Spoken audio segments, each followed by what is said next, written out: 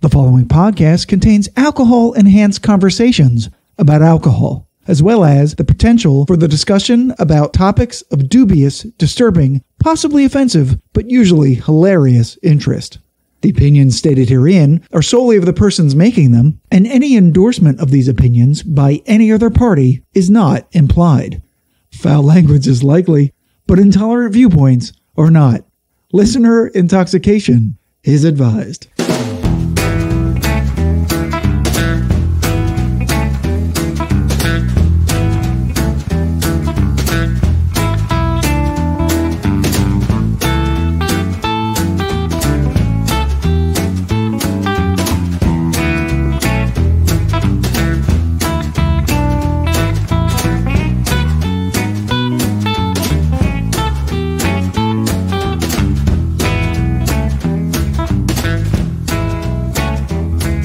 Hello and welcome to episode 30 of the Whiskey Tangent Podcast. I'm Scott. I'm Ed. And do we have a special cocktail episode for you today? Oh, yeah. As teased previously, we're doing a buzzwordy deep dive on two cocktails that we previously featured on this podcast, as well as a third classic that we've talked about but never actually tasted, one that we feel represents a step up for the average whiskey cocktail drinker. And joining us down here in the nerdy cocktail depths are two veterans of our cocktail episodes, and indeed veterans of not only creating cocktails, but also drinking them.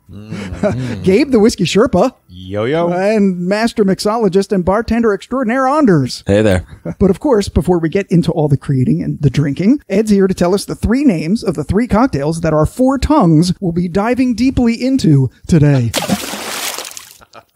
Yes, Scott, thank you so much. Really excited. We're going to have three cocktails coming up. Like Scott said, two of them that we featured before, but we're going to do a deeper dive into them. One is the Manhattan, which has a lot of different ways to go with it, and we're very excited to see what Anders is going to bring us. The next one we're going to do is one that we dived into, but really, like, you shouldn't dive into 3 feet of water, you break your neck. That's kind of what we did with it. We dove in, made a mint julep, and it was terrible. So we've brought some help. We brought a professional to help us make a real mint julep with a Kentucky Derby just in the rearview mirror. We figured it'd be a perfect time to talk about the mint julep so we can help our fans get it right, because we certainly didn't do that a year ago. We did not. And the third cocktail, one that has a mystique to it. That goes back to the days of Vincent van Gogh. And that would be the Sazerac. And even though Scott's been in New Orleans, he's never had a Sazerac, which is a violation. It was a huge failure in my opinion. I've never been in New Orleans, so I didn't fail like that. I've never had a Sazerac in New Orleans. Oh. Were you in New Orleans? Yeah. Well, you failed too then. I've never been to New Orleans. Fail. We've all failed. And you have your own truck, Gabe. You drive every day. You could just drive right to New Orleans tomorrow if you wanted. You're actually going to be in a truck. You're going to drive for 8 hours. That'll get you like a third of the way there. We're in New Jersey. It's somewhere south of us. Yeah, it's right around the corner from here. So, the Sazerac, the mint julep. But we're going to start first with Anders telling us, what are we doing with the Manhattan? Manhattan is a drink that goes back all the way to the late 1800s. Babylonians, right? Yeah, exactly. Yeah, that's where the name comes from. It's right. It's, Babylonians. They found it in cuneiform on right. Manhattan's the translated Rosetta Stone. Right. It's translated from Rosetta Stone. Traded like the Rosetta Stone for like 3 marbles or something like that, and that's how they got the island from the Egyptians. Anyway, the Manhattan is considered one of the 6 main cocktails. Old-fashioned Manhattan, daiquiri, martini, Collins, and milkshake. Sure. The milkshake picked all the boys in the yard. They're like, it's better than your damn right. Sorry. So this recipe is from William Schmidt from 1891 Wow. from the Flowing Bowl. So it's over 100 years old, this recipe from Manhattan. And it's going to have your usual components. It's going to be whiskey and bitters and vermouth in there. We have Bulleit Rye in this Manhattan, but there's also going to be a little bit of absinthe. There's a dash of absinthe in there to go Mysterious. start the party. Yeah. And there is a small amount of simple syrup. The recipe traditionally calls for gum syrup, which is simple syrup that has acacia gum or gum arabic, which adds a little bit of body to the cocktail. So we're going to just pretend. Right. And which vermouth Does that matter? Yeah, actually, I used an Italian vermouth. When you look at like the Savoy cocktail book, which is an old kind of standard for cocktail books, they usually, it's either Italian or French vermouth. So Italians really have the lock on sweet vermouths. I went with Cocchi Tornio. It's a little bit sweeter, but there's like some other kind of... All right, let's taste it. Yeah. Round one. One. They're being served in lovely 4-ounce mini like looking martini glasses in a way, but not that doesn't do it justice. They're coupe glasses. Yeah, all right. So I don't think the public will know what that is. No. So think of a rounded martini glass. It's actually a champagne glass, but not the flute. They use these in champagnes. Yeah. But a little bit, but 6-ounce ones, not 4. This is a 4-ounce. Yeah, version. they're small. So fun fact, these glasses are actually modeled after Marie Antoinette's breast, apparently. Oh my God. Wow, that's a delicious. Let me take. I tell you, when you taste something that's crafted like Andres did with this, you realize how shitty our cocktails are that we make in our kitchen. Like I mean, I just throw vermouth and bitters at the glass and just hope it goes down. Okay. I mean, that's what I do on my 12th one. I mean, this is so good, and you can taste all the different flavors in it. Just a hint of the anise from the absinthe. Absolutely. And you just want to sip it. Yep. You don't want to gulp this drink like we do our Manhattans. Yeah, it's different than your normal take on a Manhattan. It's got a bit of a, it's almost like a leathery, complex, Gimp mask type flavor. That's got to be all the absinthe, right? Yeah, the absinthe really is bringing it to a whole other level. It's deep. To tell you, it's one of the best drinks I ever had. It's so good. It's really good, right? It's really good. It's so good. If the absinthe wasn't there, the absence of the absinthe, this would be way too sweet. Yeah. Yes. But with the absinthe in there, it balances out. It has such a round quality to it. Yeah. It's so, I want to say savory, but like so Gabe, I'm struggling with hard, the word. It's hard to put your description in it. Yeah. A lot of what these classic cocktails really focus on is just creating contrast between like the alkaline of like the bitters and the sweetness of the vermouth. So when you add the extra sugar from the simple or the gum syrup, whichever you're using, the absinthe, which is a little bit more alkaline, you want to have those extra contrasts so they kind of play off of each other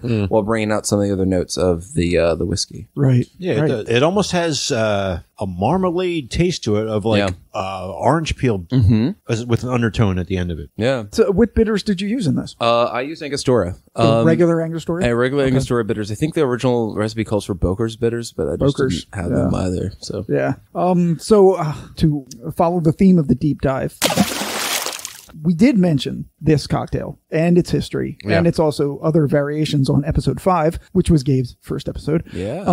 I went a little deeper, and I found the most credible origin story from an essay by William H. Mulhall that was included in a collection called Valentine's Manual of Old New York, published in 1923. Mulhall was a bartender who worked at the Hoffman House on 25th and Broadway in the 1880s, and he wrote that, quote, "The Manhattan cocktail was invented by a man named Black, who kept a place 10 doors down below Houston Street on Broadway in the 60s. This is the 1860s, of course. Unfortunately, the identity of the man named Black has been lost to history. But based on this account, there were apparently 2 different places that served drinks in the 1860s that could have been the location that Mulhall described. First is Stanwix Hall, which is where the famous shooting of the gangster William the Butcher Poole, leader of the Bowery Boys, who was the inspiration for the character that Daniel Day-Lewis played in Gangs of New York, and the Metropolitan Hotel, who employed the bartender Jerry Thomas, aka the professor, who invented the Tom and Jerry cocktail and published the first book about mixed drinks in America. Oh. So it's either of those could be plausible of where this guy Black worked and served the first Manhattan cocktail.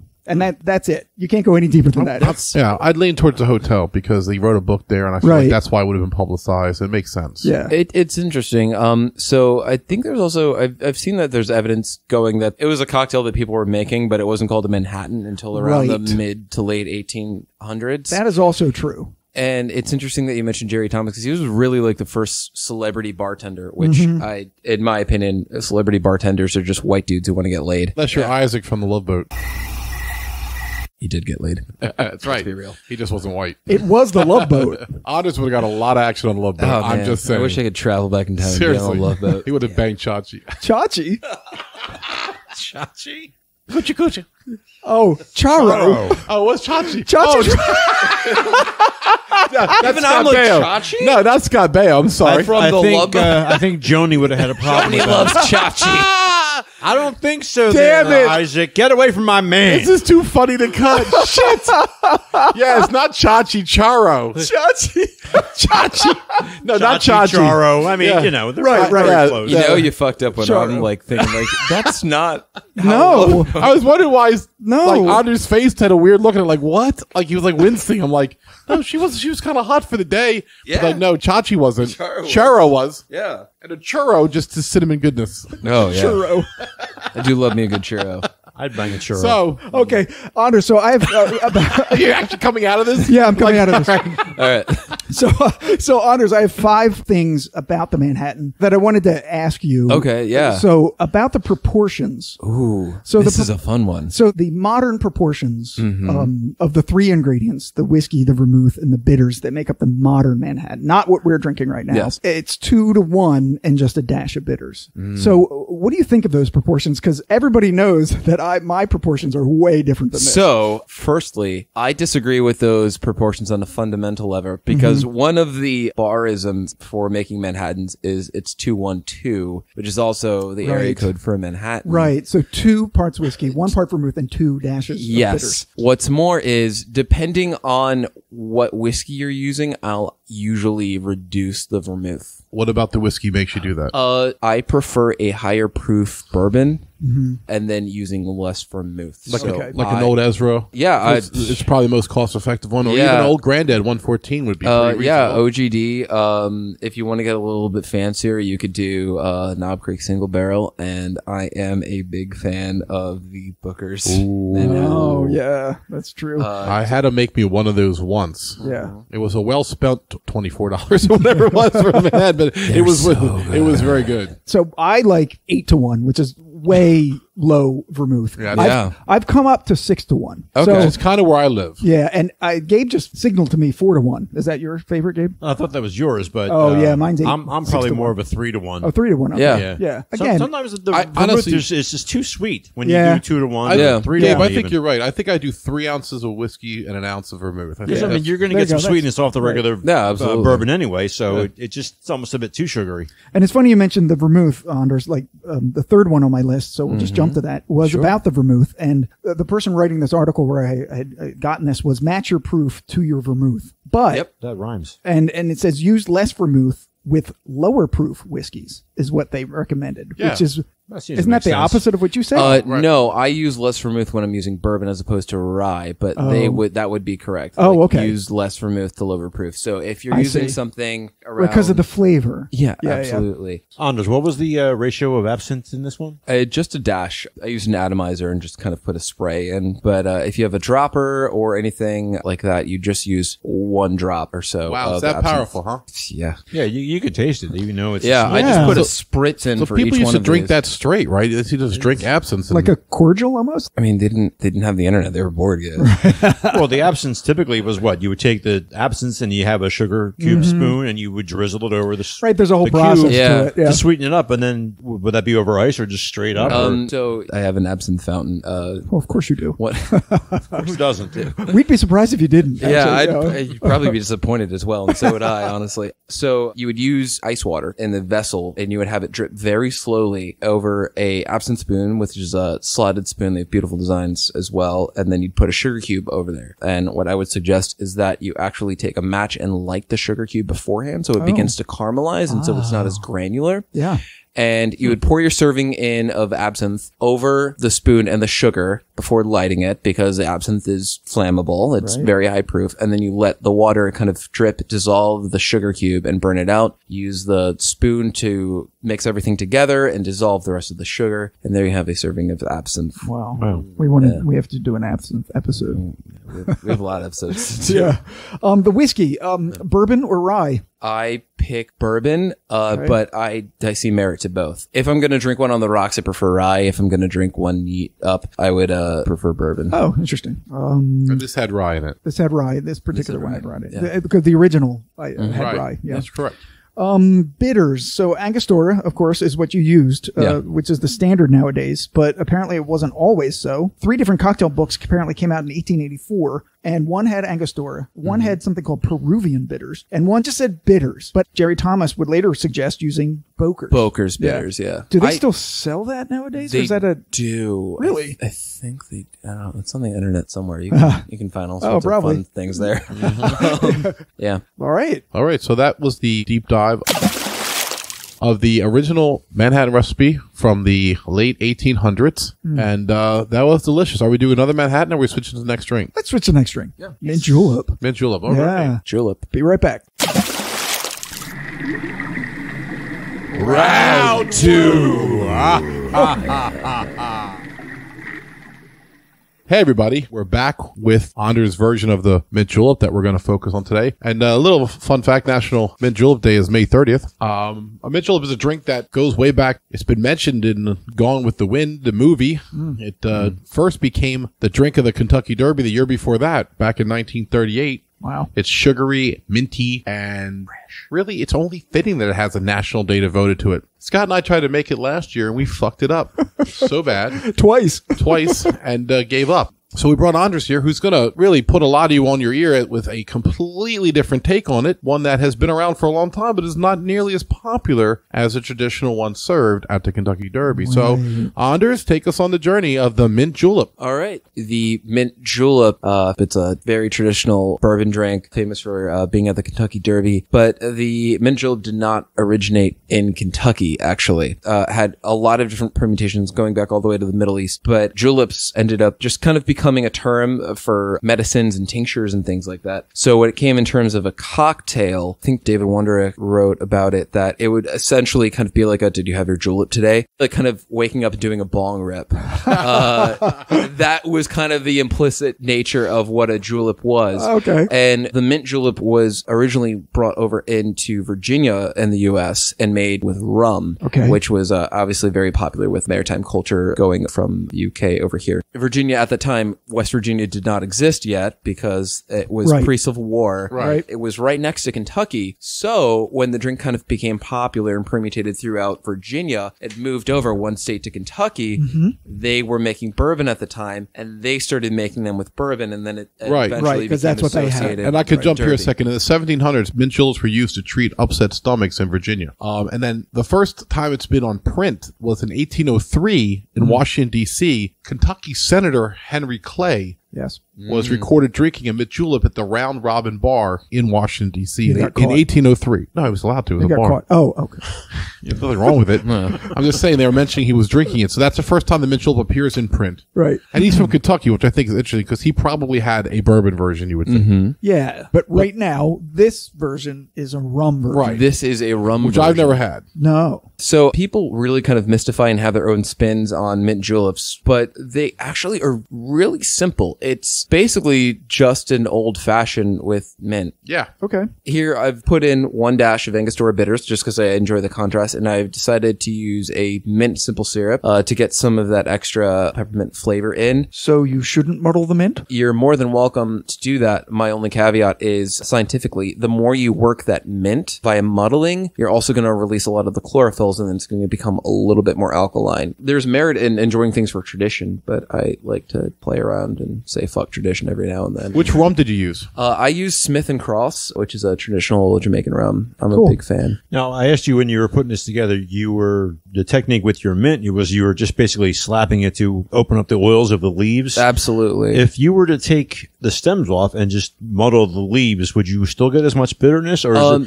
is there like a ratio of bitterness compared to the leaves and the stem? You would. Part of it would also just the veins inside. It's the chlorophyll inside the cells of the leaves as well will release it as almost like a defense mechanism to ward off herbivores that would be eating mint when they...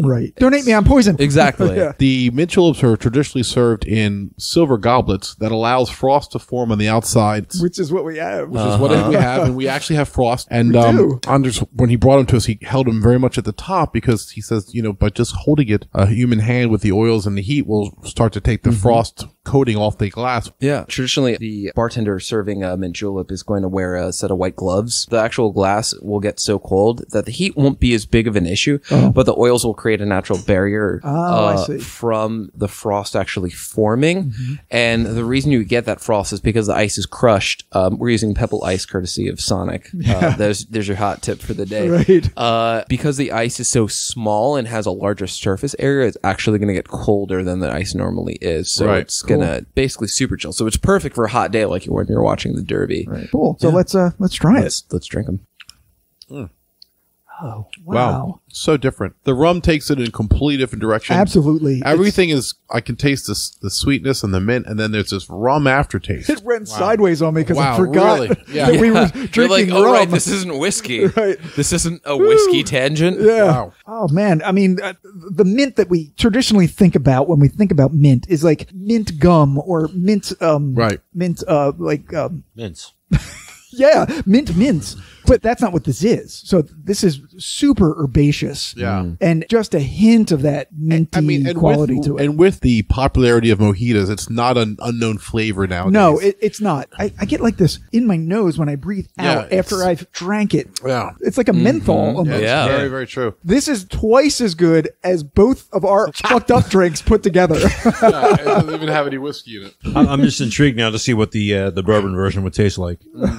Because I think rum just it's not bad, but I don't Gabe, think it's. are you asking Anders to make a bourbon version of the I'm mint just julep? saying Is that what you're asking? I think that sounds like a fun idea. Oh, well, let's do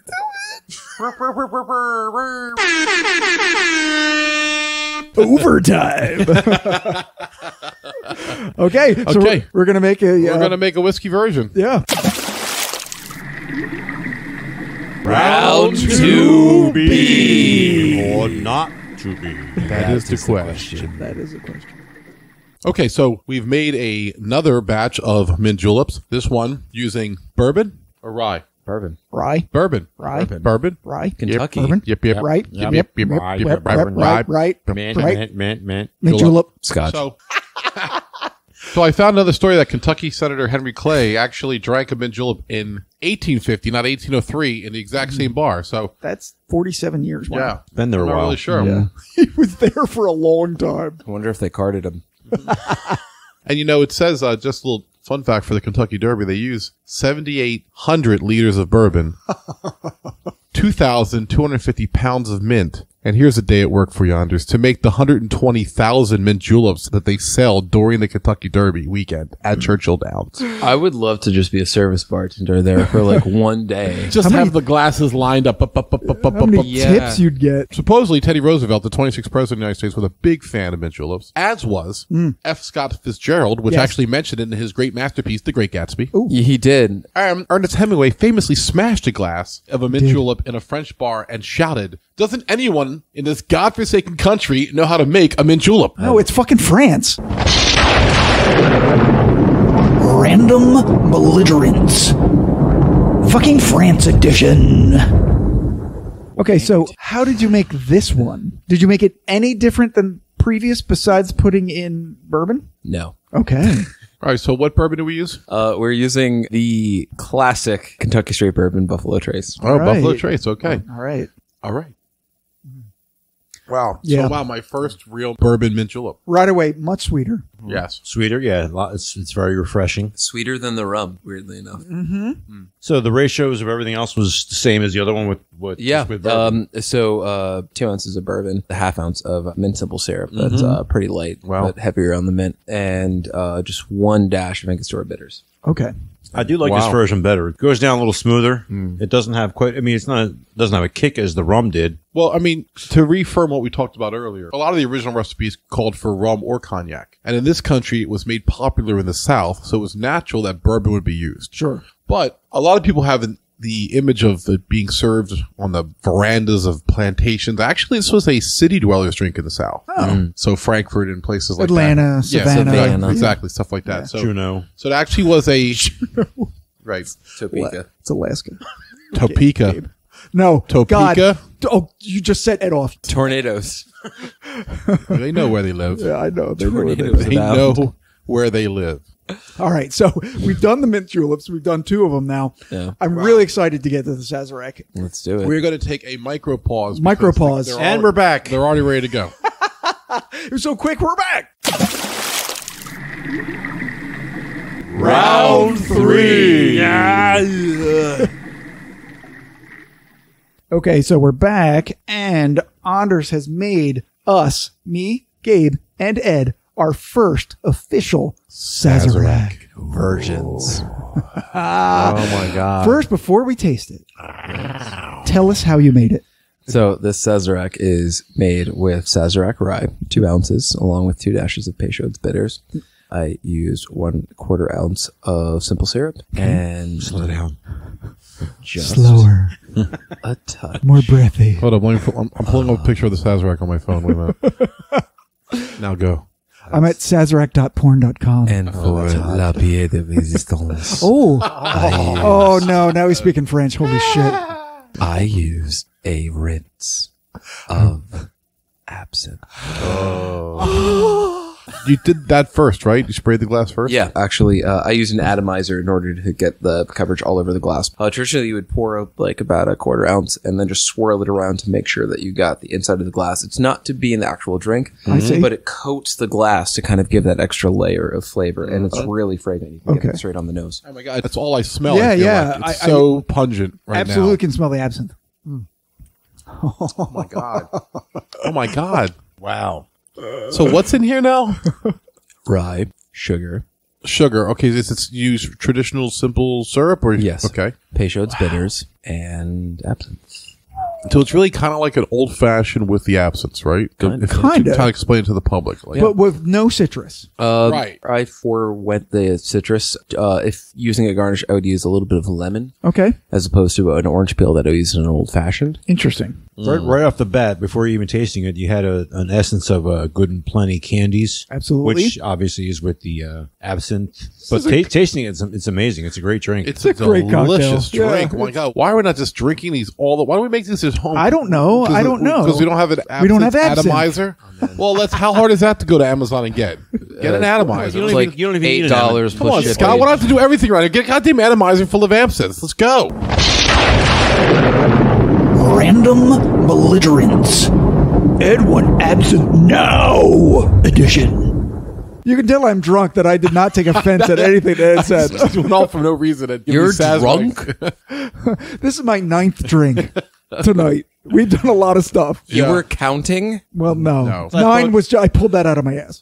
I was thinking Probably the like absinthe 7. was going to be like a very Right. contradictory taste against the bourbon, but it's not. It's very complimentary. Actually, just in the finish for me. Like, it's like I have the whole drink and then absinthe. So here's a funny thing. I remember on our Prohibition episodes, Ed and I were talking about how they put absinthe in every fucking drink. Right. And now I understand why. Like, it's kind of good. Yeah, it works very well with this drink. Yeah. Especially if you had shittier whiskey to deal with and you were trying to cover up some flaws. Right. Absinthe is very pungent and strong. I can definitely see it being a mask. And people back then, they knew what absinthe was. Yeah. They liked it. And having it put into a cocktail was not something that's weird. It's kind of weird now. Like, You're right. people aren't into absinthe. They Yeah. don't know what it is. It was outlawed and they're kind of afraid of it. I think that plays into the fact that we probably have a predisposition about the taste of it that would probably not work with what we're normally tasting. Yeah. We've gone soft. We don't like anise anymore. Right. Right. Yeah, we've gone soft. We've gone soft. Yeah. Every once in a while, you could use a little bit of anise. And it works in this one. Ed is just mad at himself because he told me prior to this podcast is if we say anise, do not let me make another anus joke. Because I did two Too many. episodes in a row and I'm like, I'm not going to joke about, oh my God, who doesn't love a little anise on your lips? But we can make a joke out of you not making a joke. That's right, Right? that's right. It's meta. Right, exactly. Right, exactly. This is delicious. I mean, if I it's find This is the awesome. highlight of the night for me. Absolutely. And the original Manhattan that we did was unique and delicious. And I'm so happy we did that. But this, I feel like I'm in a different time period. I feel like I'm in a time machine. And I am sitting there with F. Scott Fitzgerald and Hemingway, and we're talking about how it looks like we're not going to go to war. But Yeah, it's really cool. So I have a really kind of long history that I want to impart about the Sazerac because it's actually really cool. And I wouldn't have made it as long as I did if I didn't think it was as cool. So please bear with me. No. As alluded to in episode 28, Gabe, Sazerac is not only a whiskey, a company, a cocktail, but it's also a cognac and a coffee house. And we talked a little bit about the history of all five, but focused primarily on the company and the whiskey while skimming over the cocktail because we knew we were highlighting it on this episode. So, to take a deeper dive. Sazerac the cognac came first. Its full name was Sazerac de Forges et Fils. It was established in 1782 in Angoulême, France, by a member of the Deforge family, but it was in the late 1830s that Sewell T. Taylor, owner of Merchants Exchange Coffee House on Exchange Alley in New Orleans' French Quarter, began importing it exclusively and using it as the base spirit in a cocktail he named the Sazerac. Taylor sold his company in 1850 to Aaron Bird, who, owing to the cocktail's popularity, renamed it the Sazerac Coffee House. After Thomas H. Handy bought the place in 1869, he moved it to Royal Street and created the Sazerac Company in order to produce and sell bottled Sazerac cocktails. But as to who originally created the cocktail that Taylor began serving in the first place, the story goes like this. A man named Antoine Amédée Peychaud, of Peychaud Bitters fame, Interesting. a French Creole immigrant from Haiti, settled in New Orleans in 1795, later established an apothecary close to the coffee house, and then in the late 1830s began mixing a tonic of bitter herbs from an old family recipe with brandy and absinthe into a toddy using egg-shaped cups called coquetier, which, after being bastardized by English speakers, became the word cocktail. Unfortunately, that whole creation myth has some holes in it. First of all, as we mentioned in episode 5, the first printed definition of the word cocktail was in a Hudson, New York newspaper in 1806. So while it's possible that the word cocktail did derive from the French word coquetier, Peychaud could not have had a hand in coining it. Second, Antoine Peychaud's death certificate states that he died on June 30th, 1883 at the age of 80, which means Same year that Krakatoa erupted. Oh. Random facts. Well, literally. Volcano Rain Man's here. Right. Which means he actually was born in 1803, so his emigration to New Orleans could not have happened before he was born in 1795. And lastly, the first confirmed use of absinthe in the Sazerac cocktail didn't happen until 1873 and is attributed to a Sazerac bartender named Leon Lamothe. However, what does seem indisputable is that Peychaud created some kind of cocktail containing brandy and his own bitters recipe that he ended up serving to his friends after hours at the apothecary, which then Taylor used as the inspiration for his cocktail, substituting Sazerac cognac for the original brandy, and then later, as we mentioned in the Sazerac whiskey episode, it was Handy who replaced the cognac with rye whiskey, but we didn't talk about why. And the reason is because of something known as the Great French Wine Blight, an infestation of aphids that obliterated approximately 40% of French vineyards in the late 1800s, including the source of the grapes used to make the Sazerac cognac. So we couldn't use it anymore. Interestingly, the blight only ended after French grapevines were grafted with aphid-resistant American grapevines, creating a controversy that exists to this day as to which vines produce the better wine because, you know, the fucking French, am I right? Right. But just last year, the Sazerac Company relaunched the Sazerac Cognac, which means you can now recreate a reasonable facsimile of the original Sazerac cocktail that was first served in the old Sazerac Coffee House almost 200 years ago. Wow. That's an amazing story. And whatever the original one tastes like, the one we had today was spectacular. And it is a highlight So of a long day good. of drinking. Woo, boy. Sazerac was the cherry on the top of that cake. Absolutely. And I thank Anders so much for all the hard. He worked so hard today creating so many cocktails. He did. Yes, And, thank you. Very nice. And I Yes. mean, I feel bad for him because, like, you know, Why? he had a nice little break, but like COVID is ruining our lives. What break are you talking about? I've been working throughout COVID. I know, but not doing. I mean, you were doing a lot, but not your art. Right. He's like sort of like sketching in black and white now. Yeah, he's doing the best he can, but I mean, I want him to be able to serve us drinks. It's actually all about me. I want him to make drinks for me. He just made you 4 drinks. I know. So I know. Yeah. And that just reminds me of all the drinks I haven't made. All right. I'm If it going makes to you get. feel better, give him a $20 bill. I'm going to start getting cocky about this. One, Please Picasso had his line period. This is just my period Right. of making cocktails over at the local right now. Right. And he had the laws changed so he could actually deliver cocktails to people's homes. I did. Yeah. I love being a bar manager / delivery boy. You got to do what you But got he to found do. a way to actually make like old fashions and put them in mason jars. I mean, and deliver that's to people. probably the best thing that's come out of COVID. It's fucking brilliant. It's a brilliant idea. All right, it really yeah. is. Not to be ridiculous, but come to the local. really because we're way past that. But yeah. Fuck off. Random Belligerents. Cocky Anders edition. Come to the local. We're open 4 to 10. I don't know, 9, whenever. Or 9-ish. Wednesday and Thursday. And Friday, Saturday, Sunday will be open 12 to close. Come there. Buy my old fashioned to go. It is absolutely delicious. $25 for 4 pours in a mason jar. It will change your life. It is totally worth it. It is the best old fashioned to go. I'll say it. I've heard it from other people. It's a fact. Come get it. You're not going to get a better deal anywhere in America. This is the most cocky I've ever seen Anders. It is the greatest old fashioned of all time. Anders is usually very like, I mean, That's it's how I know. good. I It's can, fine. yeah, I It's can fine. make stuff. It's the apocalypse. I'm trying to eat. That's true. Hey, plug away, man. That's all true. Plug away. So What else did into you? that. You wanted to hype a little bit what you're doing. Did you? Oh, Right, okay, you wanted so- to be a brand ambassador. Yeah, why not? Right, so let's do that yeah, right now. Offer good, that good stuff people up. over Yeah. at the Sazerac Company in Buffalo Trace. I would love to be your brand ambassador. Right, I'm you- really good at my you job, and I love absolutely- your product, and I would love to rep the shit out of you. You absolutely cannot do better Find me on LinkedIn. than Anders. He is a genius in his time. All right. So each of these was a deep dive on the drinks that are kind of traditional. And by the way, you probably could order an atomizer on Amazon, which Scott's going to do, so we can have absinthe. We could just buy absinthe and put it in the glass. Atomine. That's That's fine. what Anders uses. Okay. So- well, then we'll do it Anders. All right, that's what I want. But we're All not right. professionals. Right. So for the Whiskey Tangent podcast, thanks so much for listening. I'm Ed I'm Scott. with, Anders. And Gabe.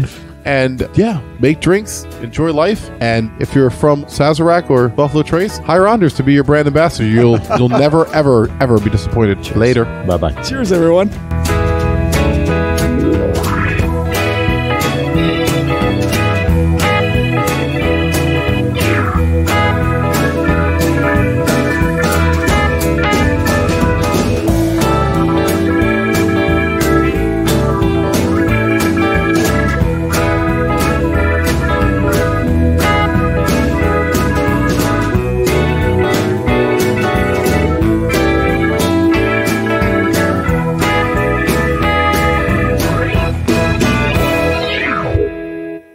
If you enjoyed this podcast episode, be sure to check out our next episode, which is way better than this one. Oh, yeah. Also, follow and like our Facebook page at facebook.com/Whiskey Tangent.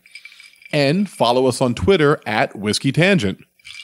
You can follow me personally at That Whiskey Guy.